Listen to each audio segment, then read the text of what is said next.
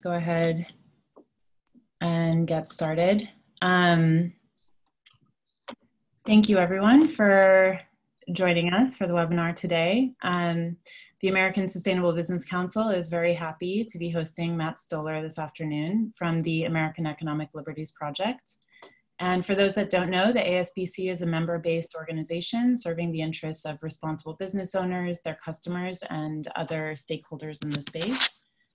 Founded in 2009, ASBC membership represents over 250,000 businesses in a wide range of industries. ASBC advocates for policy change and informs business owners, policymakers, and the public about the need and opportunities for building a vibrant, broadly prosperous, and sustainable economy.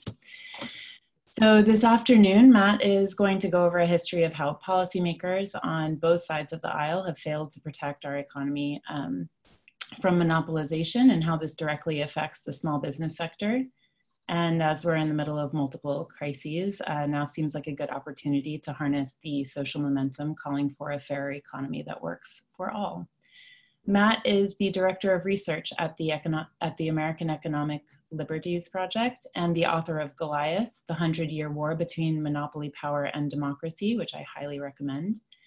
Matt worked for a member of the Financial Services Committee in the US House of Representatives during the financial crisis. His 2012 Law Review article on the foreclosure crisis called The Housing Crash and the End of American Citizenship predicted the rise of autocratic political forces.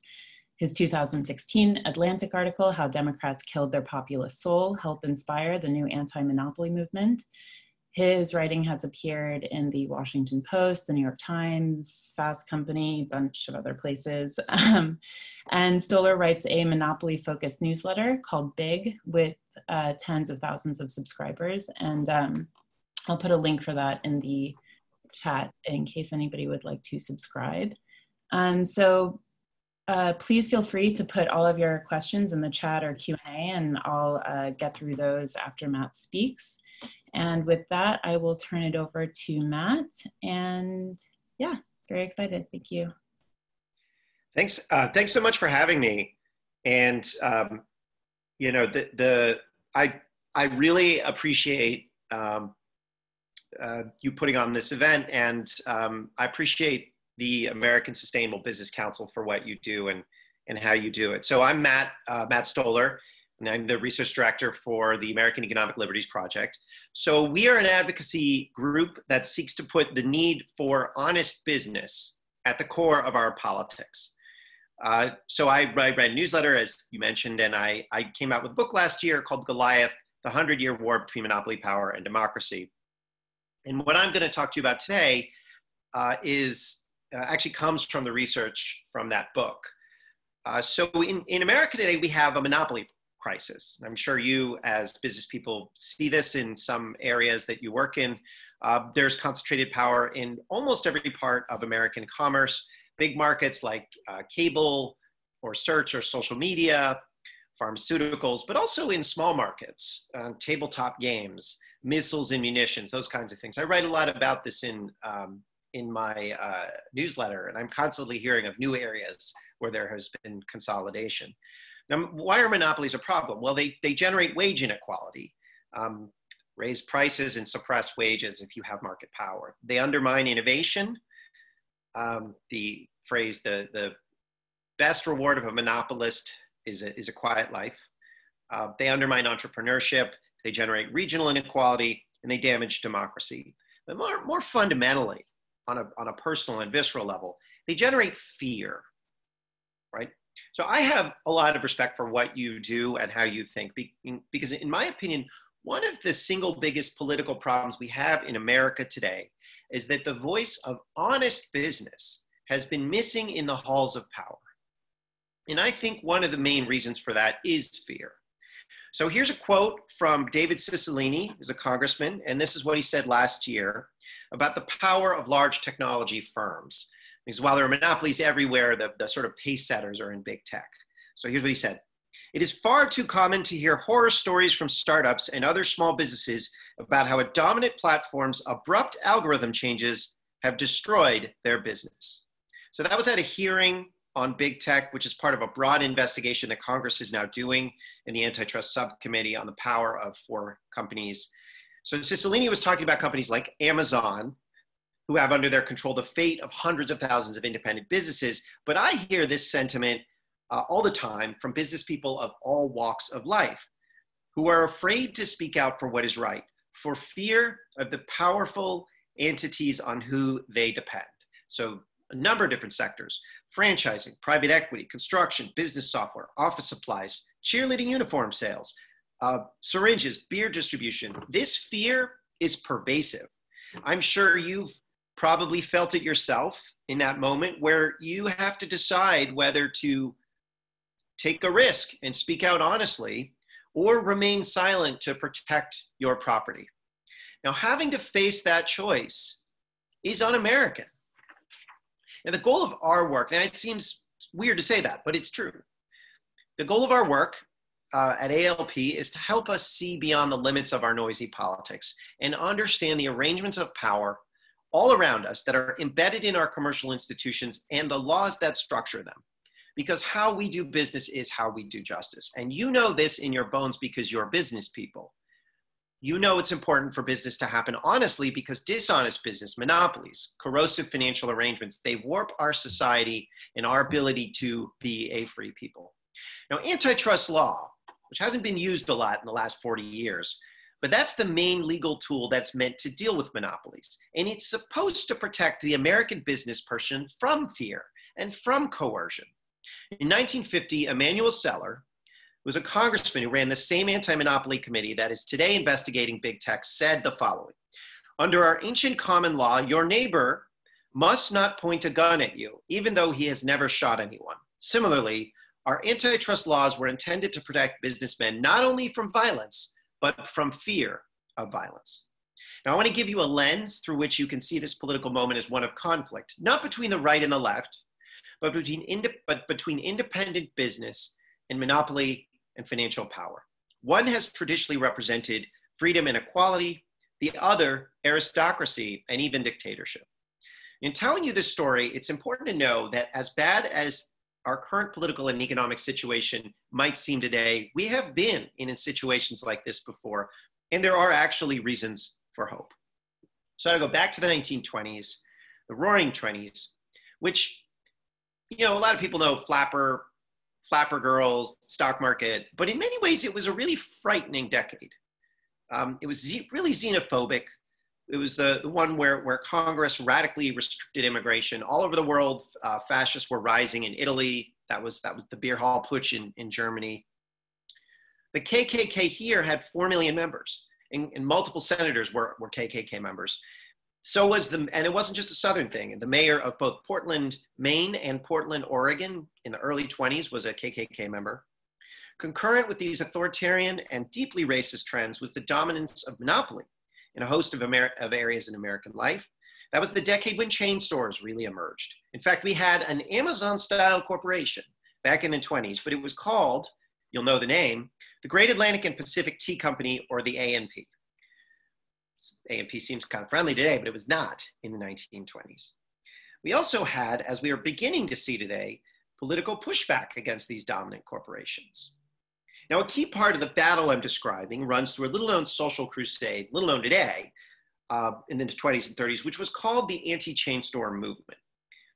This movement, perhaps wearing different clothing, is making a comeback in the age of Amazon, as well as all the other monopolies we're seeing in America. But fundamentally, it was a pro-business anti-monopoly movement. Now, here's politician Huey Long making a similar point to Cicilline, although maybe more clear. "I would rather have thieves and gangsters than chain stores in Louisiana." Now, in his nominating speech for the 1936 Democratic Convention, and this is just to show you how embedded this idea of commercial freedom was in the old school Democratic Party, Franklin Delano Roosevelt framed the point even more clearly. "We stand committed to the proposition that freedom is no half and half affair.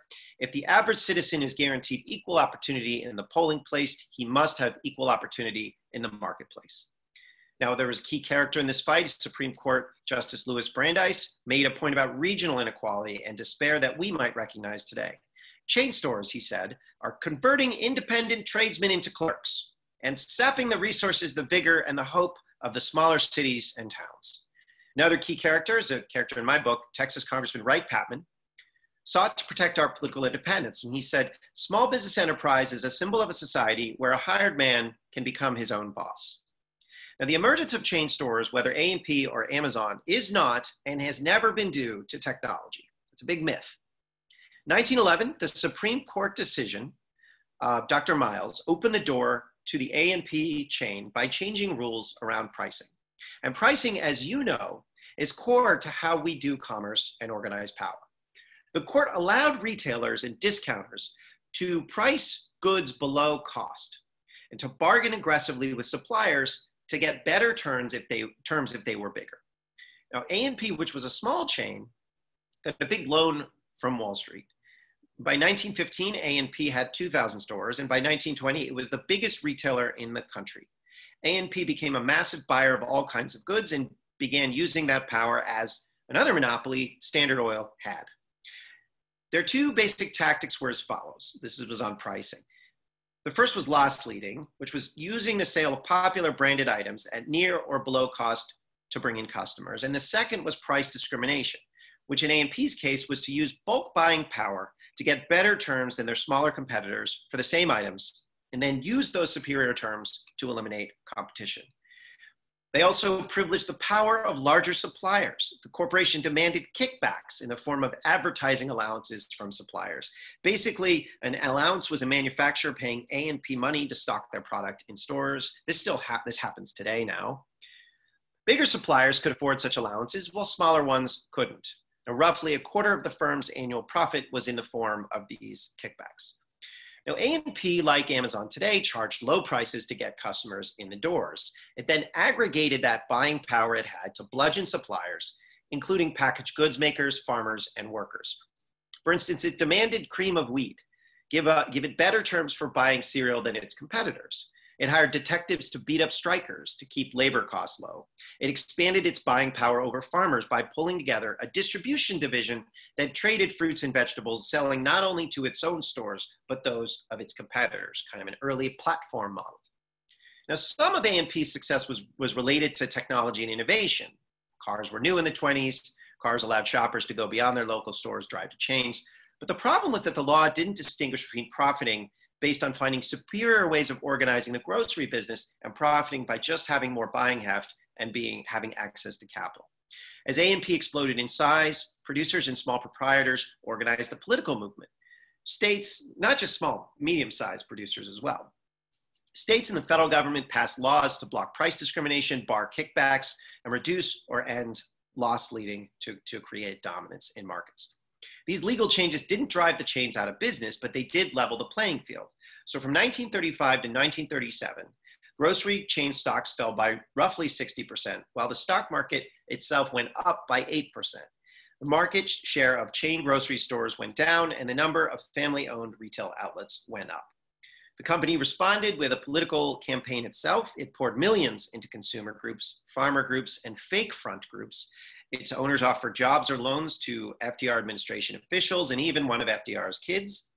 A&P cut a deal with organized labor to get labor to use its political muscle to defend chain stores. Unions soon attacked unsavory and uninviting small stores. Now, the rhetoric got heated, right? Patman introduced a bill that would essentially tax chain stores out of existence.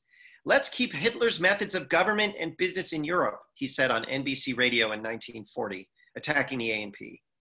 The DOJ the government sued A&P for civil and criminal antitrust violations in the 1940s. The net of the battle is that by the late 1940s, there was a truce. A&P was unionized and was unable to discriminate against farmers or packaged goods producers. And it had to compete based on quality of its service and not power. Also dissolved its distribution arm. Chain stores existed side by side with independent retailers. And until the 1970s, we prevented size and access to capital from being a main ingredient in success, and in doing so, protected the ability of small and medium-sized producers, distributors, and retailers to operate in open markets. But in the 1970s, the consumer rights movement on the left changed our conception of social justice. naive new consumer rights groups and political leaders were persuaded by the legal establishment that fair trade laws, the laws that had blocked A&P, were simply protectionist rackets designed to help special interests. These are the people that wouldn't think of committing discrimination in a sociological context, and that would horrify them, said a small business advocate in the 1970s. But in an economic context, it becomes the thing to do. Distinguishing between big and small business, honest and dishonest business, became foolish, irrelevant, not important. In 1974, the legislative director of the Consumer Federation said repeal of the fair trade laws is one of the things we will work hardest on. Public Citizen, a new consumer rights group started in 1971 by Ralph Nader, announced a great deal of interest in repealing the law. So in the 1970s, we eliminated or stopped enforcing laws against price discrimination or predatory pricing. And in the 1980s, we stopped enforcing antitrust laws in general. Today, Amazon and many businesses like Amazon drive price concessions and discriminatory pricing as A&P did. So one very well-known example is Amazon's choice to lose up to $100 million a month to undercut the price of one of its competitors, which was Quidsy or diapers.com, until that company chose to sell out to Amazon. It's just classic predatory pricing. Amazon didn't even make money for its first 20 years of existence, just so it could capture market power. Try competing against somebody that doesn't have to make a profit. It's not just Amazon. The ability to generate buying power and then use it to attack suppliers is now the business model of choice. Walmart pioneered it in the 1970s after these laws were repealed, but it's everywhere now. Now, when I was a congressional staffer, I was lobbied by an office supply producer concerned that a merger of two office chain stores, Staples and Office Depot, might destroy them. Why, I asked, don't you or other suppliers oppose the merger publicly? Fear of retaliation. Now, when Brandeis talked of a nation of tradesmen versus a nation of clerks, or when Huey Long referenced thieves and gangsters, this is what they meant. Large corporate chain stores frighten business people into submissiveness, and they sap the vigor from small towns. And they do it not with guns, but with price. Today, the power of monopoly, of big tech, of concentrated finance seems insurmountable. Taking on these companies in some ways even seems kind of weird, like un-American, like it's out of the American tradition, something that requires government intervention in markets, which is just, we've never done that before. So this weird myth states. But in fact, the most American thing that we can do is to protect our liberty at the ballot box, in the marketplace, in the way that you do, as business people speaking out on behalf of honest and just ways to do business and commerce. Now, to give you a sense of how connected these struggles are, how connected A&P's struggle is today, consider that in 2018, a former Republican and a former Democratic top antitrust enforcer, these two guys, they collaborated, were paid by Amazon to write a paper justifying A&P's pricing practices in the 1920s. Amazon and its attorneys understand that its power is not related to technology or scale, but law, the law that justifies that corporation wielding power the way it does. In America, the law, if we are bold and follow what our predecessors did, can actually turn into a tool of liberty and not just a tool of injustice. So that's what I have to say, and I'd love to take your questions, and I am honored to speak to you, and I love what you do, and I think it's incredibly important that you as business people are speaking out. Great, thank you. That was great. So let's see. We will go to, I actually saw a question that I was kind of interested in, and from multiple angles. Is there a connection between private equity and illicit financial flows through offshore financial centers? Yeah, and I guess I would just add to that, do you think that this sort of globalized financial, that it's now become a lot more globalized, how is that either making the situation different than it was in the 1920s, or, just those differences? Yeah. Yeah, so private equity is a largely unregulated sort of stream of financial arrangements, not entirely unregulated. I also don't, private equity is such an Orwellian term.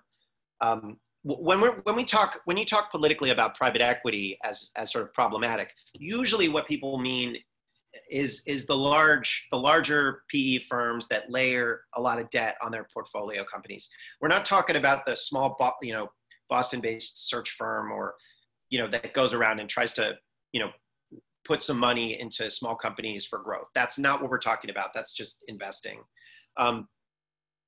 Private equity is, I think, there was sort of private equity style stuff, throughout American history, and usually the courts crack down on it because the basic problem with private equity, what I'm talking about, the mega cap leveraged buyout stuff, and monopolies is pretty similar, which is what they would Thurston Veblen called absentee ownership, which is to say the entity that has control or ownership of a network or firm doesn't actually have responsibility for it.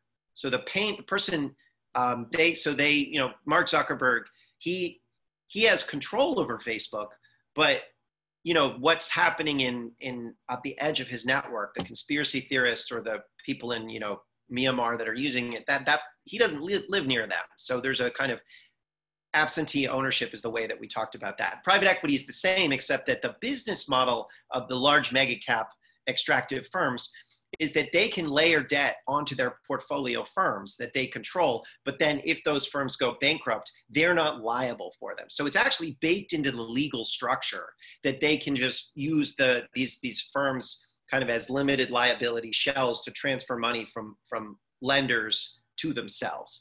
And that's a legal problem. It's also a philosophical fight over what property rights actually mean.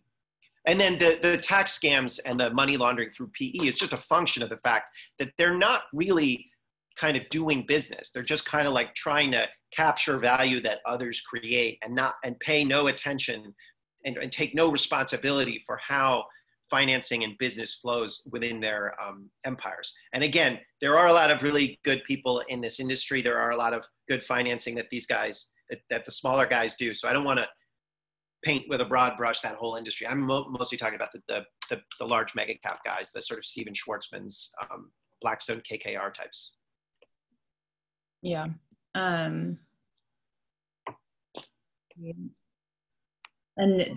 your recommendations are really just are legal in nature, trying to prevent that kind of behavior in the marketplace. Yeah, I mean, I think that there's a number of things you could do. I mean, fee disclosure is important, but also, reuniting control and responsibility. So making general, private equity firms liable for the debt that they incur on their portfolio firms. If you borrow the money, you have to pay it back, and you can't just attach it to some subsidiary as a legal shell. And there are other things you need to do just in terms of making, if a PE firm comes and buys a company and wants to lay a bunch of people off, they should have to pay severance so that you don't make money by just finding people to fire. And then there's just a bunch of things that you need to do to address kind of antitrust law and a whole bunch of ways to prevent cheating in general markets, which PE is particularly good at finding those loopholes and exploiting them. So you got to, recapture our ability to govern private power more broadly. Great. Yeah. So I saw a few other questions come in. I'm going to try and synthesize these. Just given the sort of, I guess, more on the ground level political issues there, in terms of policing, in terms of militarization of policing, and sort of this felt sense of, there's some insecurity in certain cities across America. Do you see any, overlap between these activities, these policing activities or militarized activities around the country, and what was going on in the 20s? Is it something to have an extra layer of concern about, or is it, again, just something, we've been here before and it looks different, but essentially it's the same power dynamic? Yeah, I mean, it's never quite the same. It's always like, you always have new technology and you always have sort of a new culture. I mean, in the 20s, like, first of all, I mean, so there were actually battles in the coal mines. Like, you could kind of shoot miners. Like, it was frowned upon, but you could do it. Richard Mellon, who was the brother of the Treasury Secretary and one of the richest men in the country, was asked at a hearing in 1928, could you run a coal mine without machine guns? And he said, I don't see how you could. And then he was like, oh, I didn't mean that. I didn't mean that. And it was like this big controversy. So there was actually it's the only time that the U.S. I think government has used airplanes domestically to bomb people was in the 1920s. So it's pretty bad. I think the militarization that you see today is pretty scary as well. But this is kind of a question about how we want to govern our society, and it's putting that question to us in a very explicit and scary way. Is it related to? I think it's very much. I think one of the interesting things about the problems that we're dealing with now, and I think you guys probably understand this as business people, is that there's such domination and coercion in our business structures and our markets, and yet that's where a lot of social justice work. That's where a lot of social justice is structured, right? Who can get access to capital, who can start businesses, who can get access to markets. And yet the discussion about social justice in sort of the political realm is completely divorced from what's happening in our markets. And I just think that's a huge opportunity in terms of kind of unifying those two areas. Yes, and actually the next question sort of, I think will speak a little bit to that.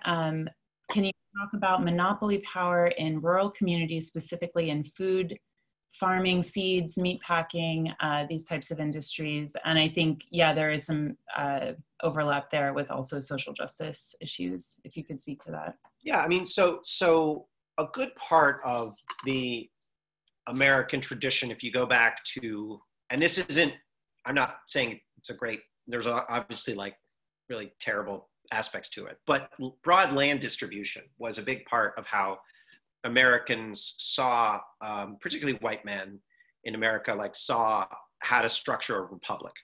And so, traditionally outside of the South, it was like, we'll give little plots of land so that individual families can live on those land, and we won't have great estates of aristocracy. Now, what you see, and most of the country, most of the workforce were farmers from much of American history. What you see today in rural America, especially if you're a farmer, but most people in rural America are not farmers, but the agricultural economy is significant. If you're a farmer, you are surrounded by institutions that control you. Seeds and chemicals. There's a few giant seeds and chemicals conglomerates. They control you. They can raise prices on seeds and chemicals. Fertilizer, the ability to sell your crops is controlled by a few giant trading companies. If you are a chicken or pork producer, you are essentially not really independent at all, and there are no markets in which you can sell your pigs or your chickens. It's controlled by Tyson's or Smithfield. And the credit, it's increasingly difficult to get credit. It's just dairy, you've got a few giant co-ops that are controlling the business. It's increasingly difficult to be a working farmer and own some land and grow things. And this is not because it's less profitable to grow food. I think this is stat, something like since the 1980s, the farmer was getting 40 cents of every dollar that was spent on the grocery shelf. Oh yeah, of course, grocery stores are really putting, the consolidation there is putting massive deflation on the whole sector. But today it's something like 15%, right? So most of the decline in revenue to farmers is as a result of a rise of middlemen. And these middlemen are in Bentonville, Arkansas, or they're in so it's I guess Walmart or Tyson's and Monsanto Bayer and so on and so forth. So that's yeah. I mean, there are other aspects of the rural economy. You've got Walmart and dollar stores that are changing, that have undermined a lot of the main streets. You have in the towns, you have opioids. You have just the healthcare system in rural America is a disaster. So and that's all monopolized. I mean, it's really everywhere, and it's not that hard to fix. But we just have to figure out, we have to get our our political leaders to actually think about, oh, we want to fix this. This is a political problem that we can address. Yeah, and I guess, and so yeah, speaking of it not being that hard to fix, Oh, somebody, also, sorry, there's also transportation. So it's harder to get to rural America these days because we deregulated airlines and let them all consolidate. So it's hard to fly to places. The railroads have increasingly cut service to a lot of places. So you have if you're a farmer and you're shipping your crops from railroad, I mean, it's increasingly hard to do that too. So it's like it's kind of you're surrounded by monopolies. yeah, and oh, and I wanted to say to everybody, I am seeing everybody's questions on Q&A and chat, and so we will definitely try to get to all of them. So this question relates to what we were just speaking about. What can small businesses do in these more rural areas, in these harder to reach areas? Is sort of federal government intervention necessary? Is it both? Is it municipal and federal? Yes, it's all of the above, and you can do it. It depends on the market. So sometimes there are also private. You can bring private antitrust cases if you want, although they really limited the law there. But I mean, and what can individual businesses do? I mean, you could ask your political leaders to enforce or strengthen antitrust laws, and that can happen. Every state has antitrust laws, and every and the federal government obviously does. A lot of municipalities have a lot of things they can do, but there are the Institute for Local Self-Reliance. We work a lot with them. They just came out with a really wonderful report on all of the things that local governments can do to address concentrated power. Everything from, public broadband to, to actually creating public markets. In a lot of places, there just aren't supermarkets, and local cities can actually address that. So that's a place to look. But I would just say I think it's important to just tell your political leaders that you are a business and you want to see more aggressive antitrust laws and enforcement.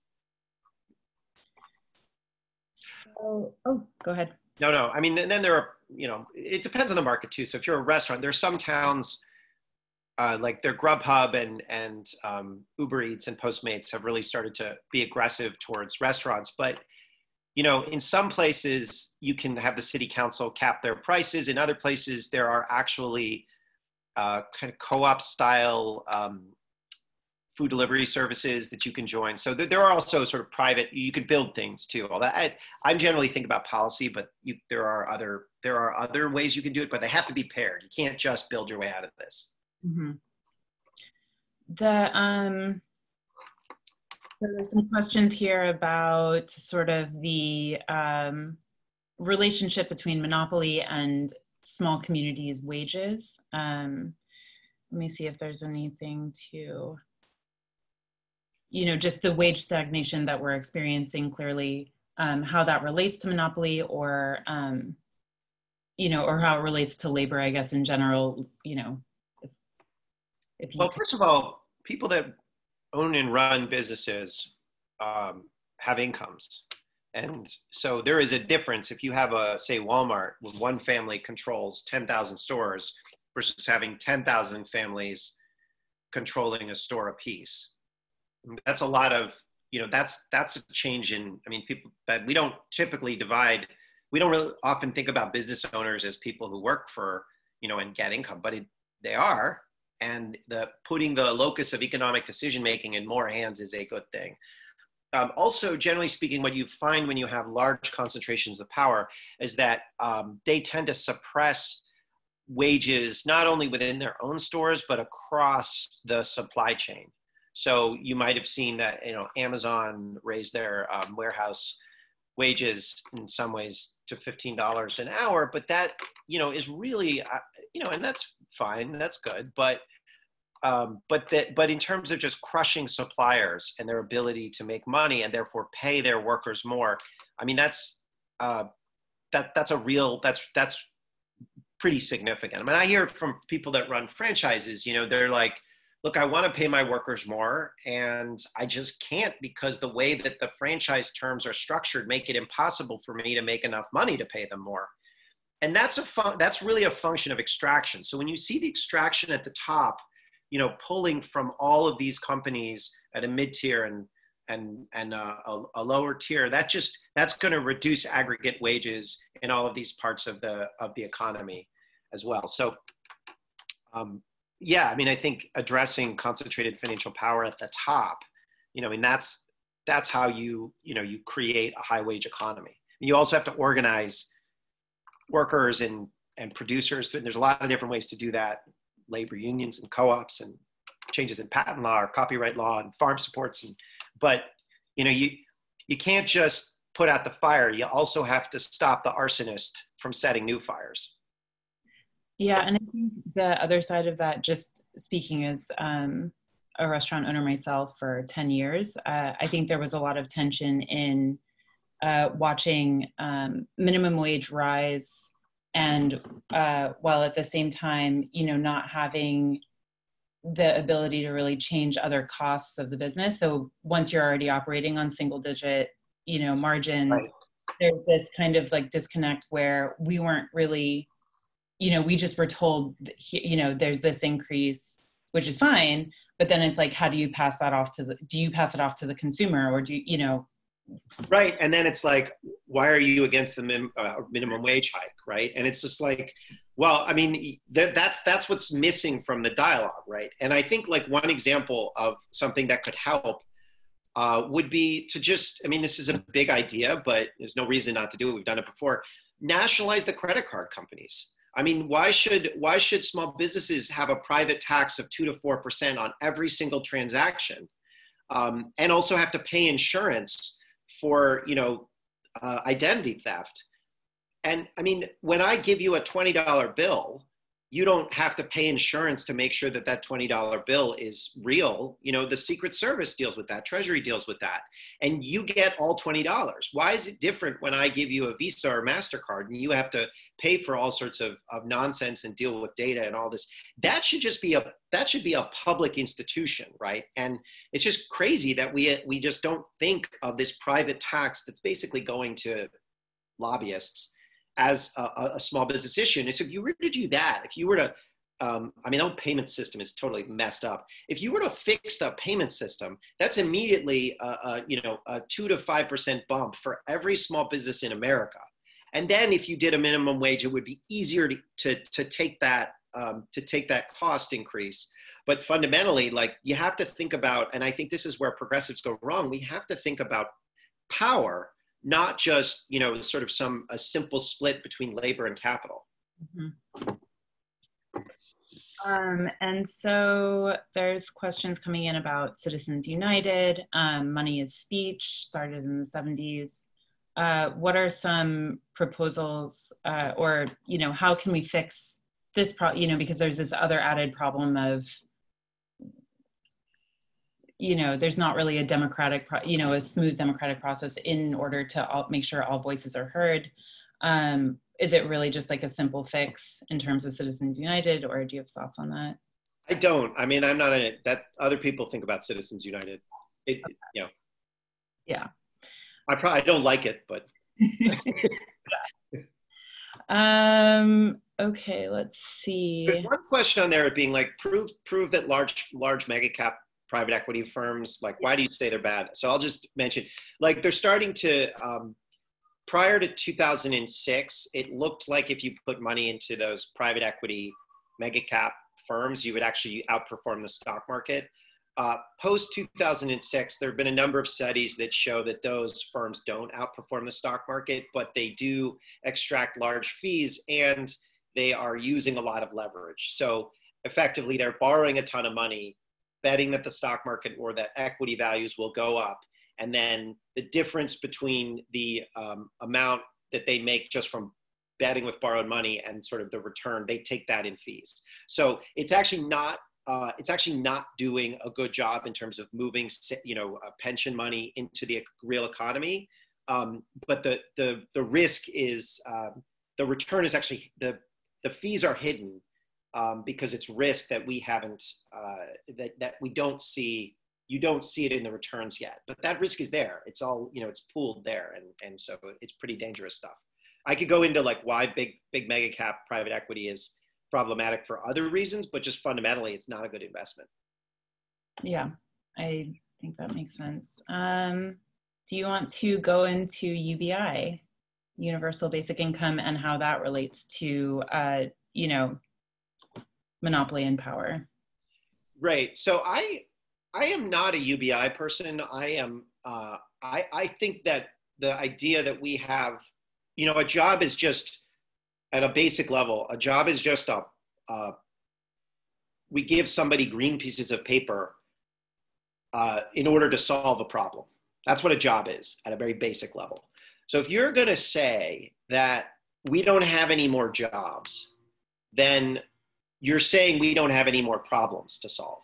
And I think that's a really narrow understanding of our society. I also think it's dangerous to put everybody on government payroll, because then it's too easy to start saying, well, this subgroup of people should not be getting their UBI if they're a criminal. You don't want criminals to get UBI, right? That's what they have in Alaska with the Alaska Fund. You know, if you're a convicted criminal, you don't get that. And then they can just throw other people in there and be like, that's a bad group. And like what you're doing is you're centralizing, even though it seems like a good idea, you're often centralizing power in the hands of the government. And while, you know, I think public institutions do need to be running more of our society, I also am a Brandeisian. I'm skeptical of all concentrations of power. So I think dividing up property so that everybody has a little piece of property is fundamentally a safer way to structure a democratic republic. That's interesting. What do you then think about, I mean, I tend to agree with you, but, and I'm not speaking for ASBC right now, by the way, folks. But what, you know, just in terms of how we measure productivity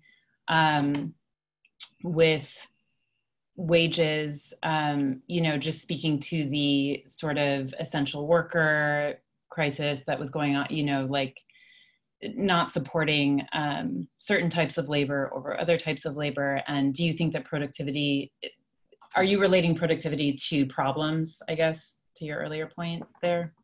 Well, I think the productivity decline that we've seen really since the early 70s is related to the fact that people can't have a tougher and tougher time innovating and building businesses. You've seen a decline in small business formation since the early 80s. In the 1970s, I think you've had interest rates and inflation. And so there was a lot more focus in corporations on treasury cash management than on actually running the business better, building new factories and building better products.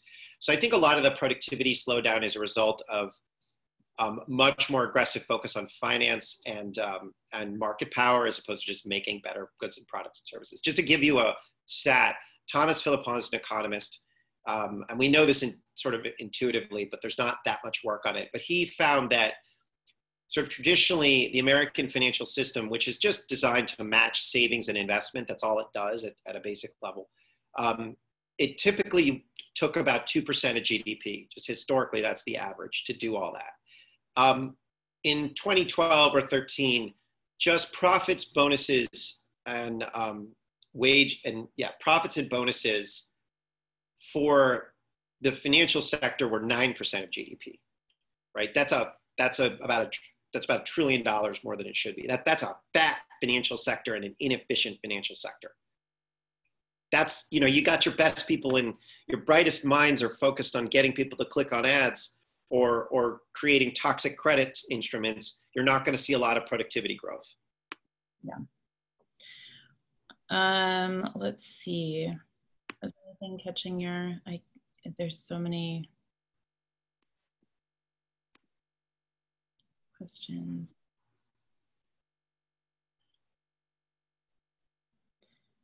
There's a few questions here about African-American reparations. How do you relate?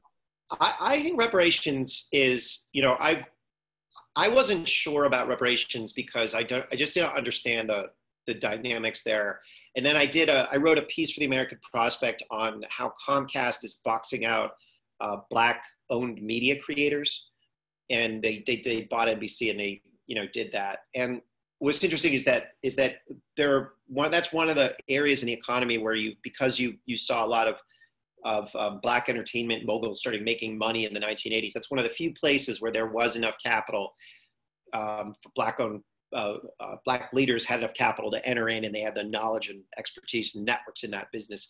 There's still a lot of problems because of the monopoly. But what I did come to understand is that the lack of money in Black communities just completely warps our politics, totally, like in all areas, and is a fundamental inhibition on freedom. And so I think about monopoly and market power, but if you don't have capital to enter markets, to start businesses, it's not that monopolies are besides the point, because they are still harmful, but you're leaving out a big part of the problem. So my view of reparations, I mean, I take a more kind of like Hebrew law type of approach, which is just, we should just have a jubilee, right? Debt forgiveness plus, Thomas Paine, little bit of property goes to everyone. I don't care if it's when you're 21, you get a big chunk of money to start a business or whatever. I think that would be a really good thing to do. And it would have a particularly important effect on in Black communities, because just the lack of capital is so extreme and so problematic in like 85 different ways. So I think it would be an incredibly great thing for the country. I think it would make our country way more like awesome and fun and interesting. And I've come to believe that it's actually quite important to actually build a country that is just. There are questions about administrability. I saw somebody wrote a piece saying, anybody who has documentation that they had ancestry who are slaves would get cash payments. And I think there's sort of interesting questions about like, wait a second, what if you don't have documentation? There's a lot of questions there. So I think it should be much more like sort of broader and just kind of like simpler, kind of, you're just going to put a lot of property in people's hands so that, and you're not going to like try to administer it perfectly. Just because I think it's so, the property skew is so extreme now, and that would have such a massively beneficial impact to our society. Yeah, you talk about that, I think, in the book, right? And in Goliath, there was a history where the Homestead Act did at one point.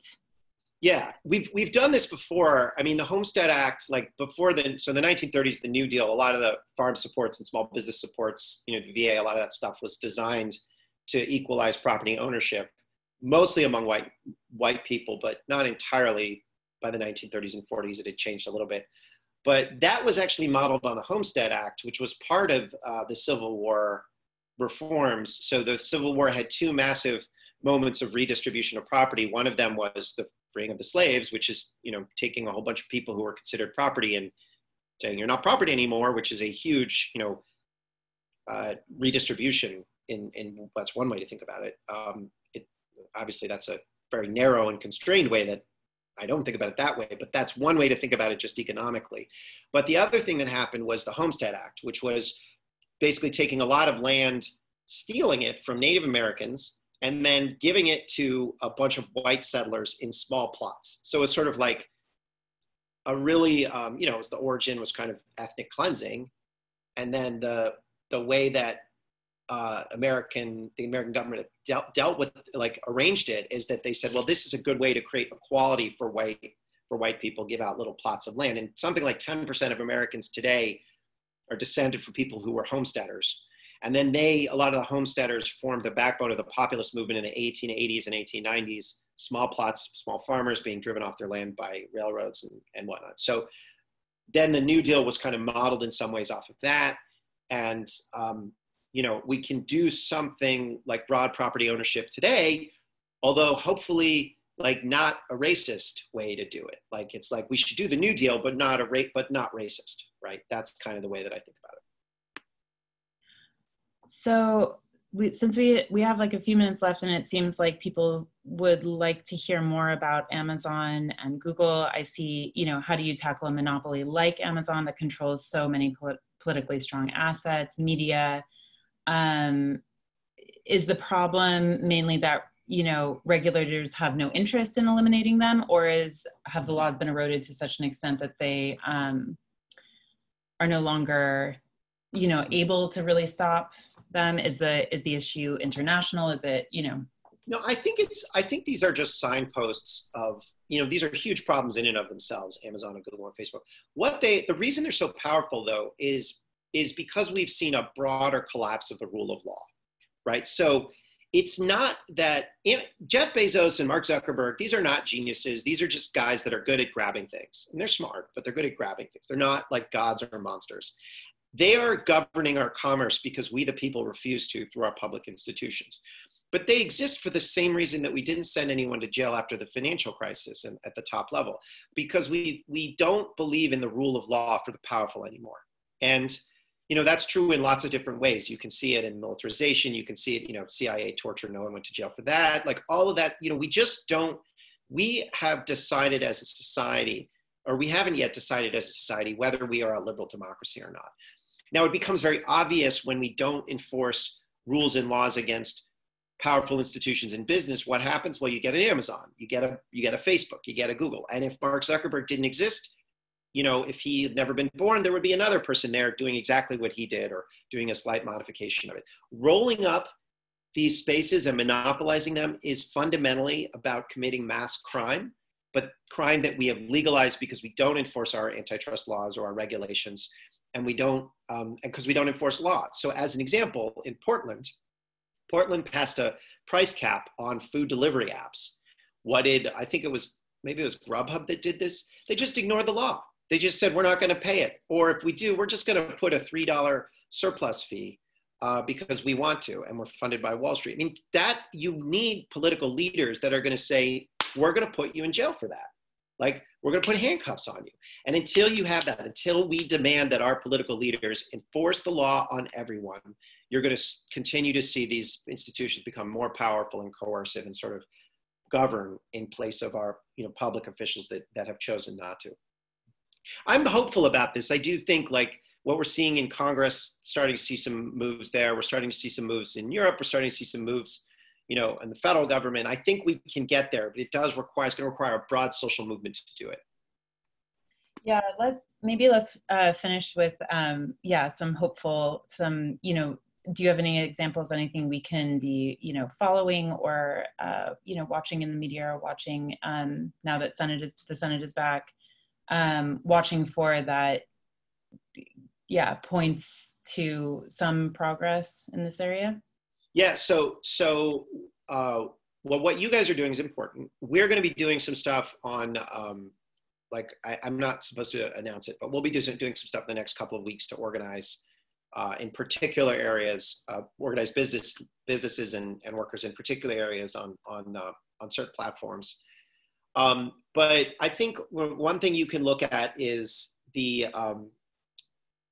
a hearing on Monday on the Antitrust Subcommittee where the CEOs of Apple, Google, Facebook, and Amazon are all going to be testifying to the Antitrust Subcommittee, which is doing this long investigation into corporate power. And I think that's going to be, it could be an interesting hearing. I mean, you'll hear this kind of conflict between democratic institutions and the most powerful business leaders in America.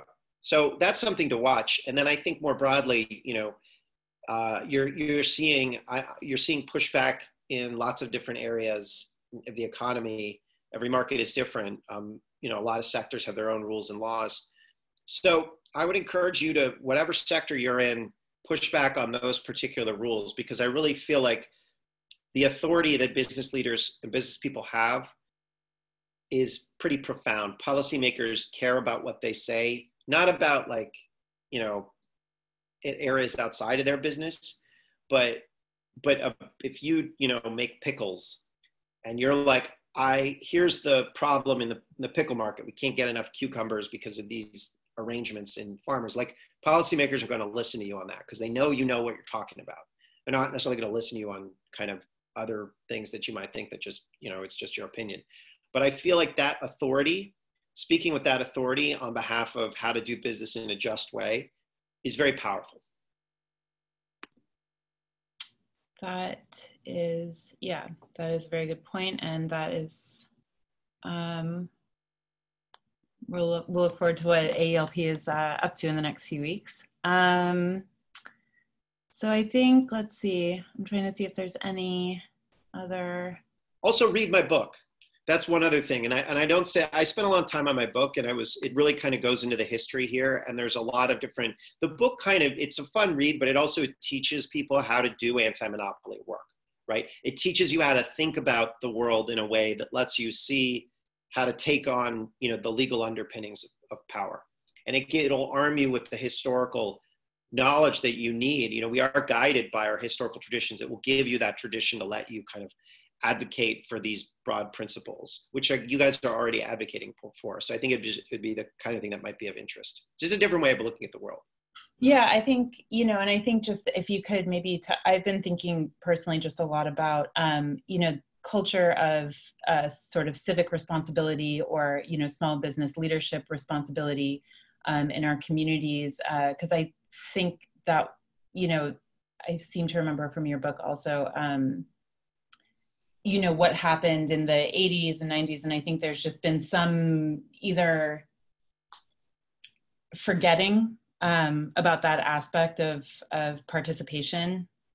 Yeah, well, no, what happened, it's crazy. It's just like a kind of, in the late 1970s, basically Democrats, they were persuaded by the consumer rights people that all business was the same. And so then they stopped understanding the importance of small business and the importance of open markets. And they got really confused because there were a bunch of really serious economic problems in the 1970s that were just a result of New Deal rules kind of breaking down.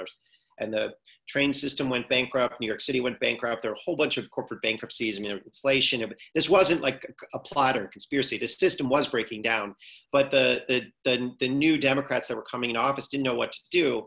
And so they kind of and they had been taught that monopolies were good. And this I go into in my book, which is messed up, right? It really was a failure of ideas. And then they started listening to the Chicago school guys because those people were like, oh, we've really thought about this, and here are a bunch of solutions. Just allow concentrations of power. And then in the 1980s, those same Democrats, I noticed as I was researching, I was like, oh, this person was confused in the 70s, and then by the 80s, they were on Michael Milken's payroll.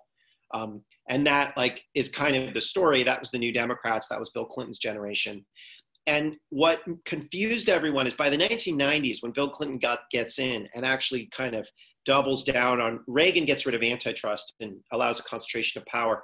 Bill Clinton doubles down on it and allows globalization and brings monopolization to the defense base, does a whole bunch of media, does a whole bunch of things to make the problems that Reagan created worse.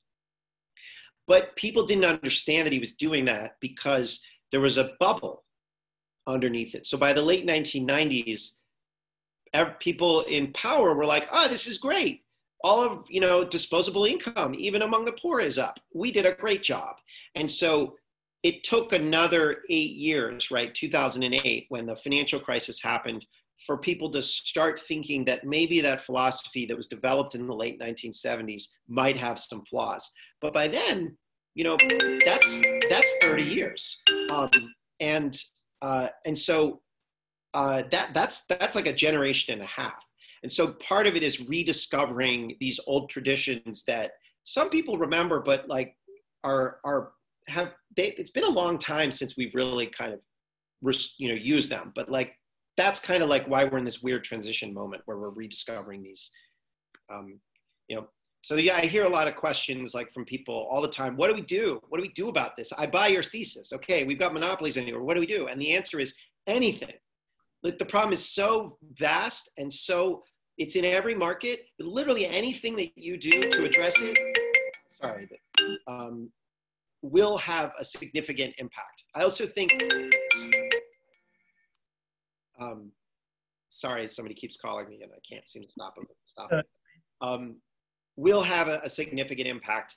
And, if you're running for office or if you're talking to policymakers or, we have to recognize that grassroots power works through the ballot box and through our government. So we have to use our public institutions to govern again across all walks of society. And we have to really make it true that there is equal justice under law. And we haven't made that true. But if we make it true, then, we can reclaim or actually claim a great democratic, I don't want to say heritage, but we can claim a more perfect union.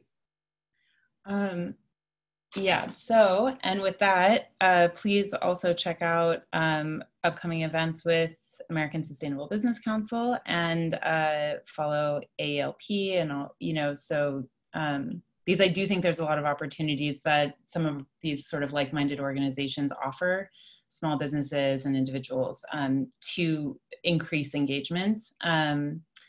And I think that is it. It's 2:00. So just so everybody knows, this recording will be on the website, on the ASBC website later today or possibly tomorrow morning.